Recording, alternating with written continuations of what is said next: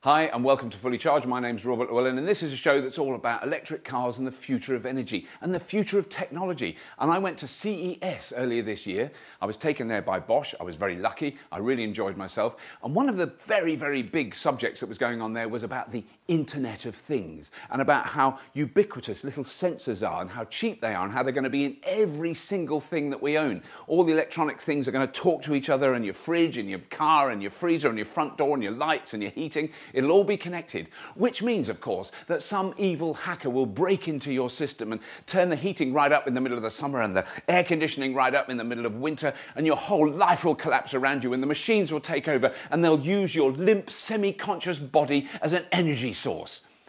Or not, because thankfully some very, very clever people are working on ways to stop that happening. Have a look.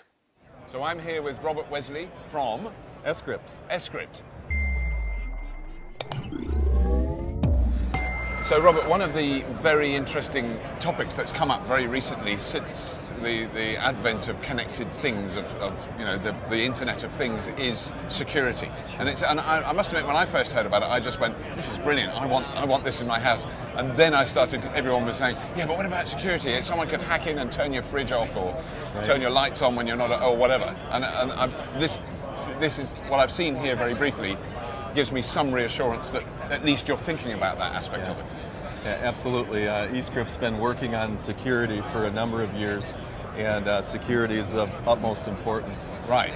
It's when a technology emerges, and when it just starts, it seems to instill fear in people first, right, and then excitement about what it is. So, I mean, I'm assuming you're aware of that, and that's really what you're working on. Sure, and hopefully demonstrations like this can help alleviate those concerns. Because when I first saw it, I saw that there was like lots of things that said update, so you can securely update. So in a sense, like our phones and our laptops now, right, constantly updating because they found a hole in it and someone could get in that, so you close that hole. Is that essentially the same idea? Yeah, essentially what we do is we provide security both on the front end and the back end. So for instance, on a home application, we provide a key management software that handles the key management, the signatures, as well as certificates.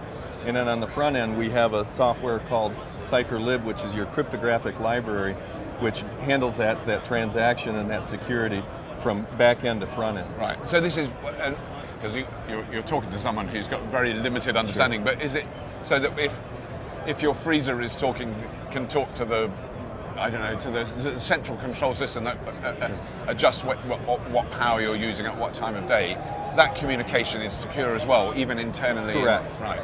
Correct. And what we show here in this application is you have a setting in your home that offers light control through your cell phone, and heat control.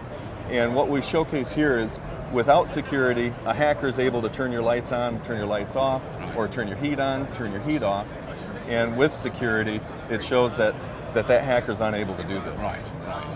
And that is an updatable system as well. Is that remote? You can remotely update that. Correct. In case someone finds a way in, you can close that door. Correct. Right. And does that? I mean, what I think we don't understand yet, the sort of general consumer, is how close we are to that and how near we are to having that stuff implemented. It's available now. Right. So could you go into a big store and buy, say, a washing machine that had that capability already? Yeah, there's already devices in the market that have security, and in fact, and have Escrypt security. Right. So yeah, that's already available today. Right. And Bosch is certainly on the forefront of that. Right.